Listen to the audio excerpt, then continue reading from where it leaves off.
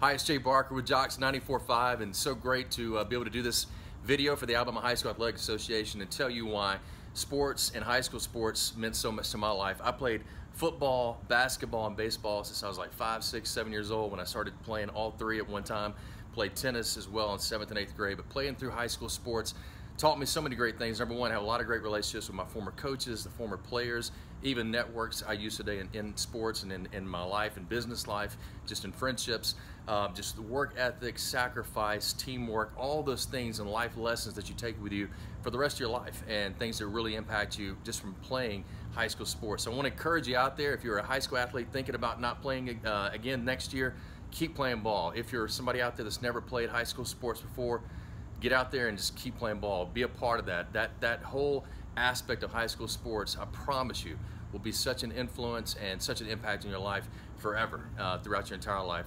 Just excited about doing this video, and I hope all you guys get a chance to get out and play high school sports. So get out and play ball today, and I promise you it'll make a difference in your life.